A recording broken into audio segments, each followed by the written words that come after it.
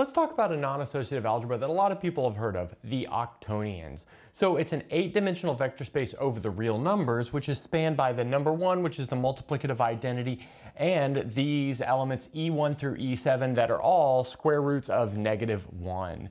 And their multiplication can be described by the following diagram.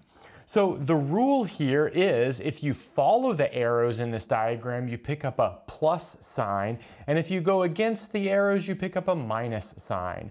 So for example, E1 times E3 will be E7, and also E1 times E5 is E6. That's because all of these things are loops.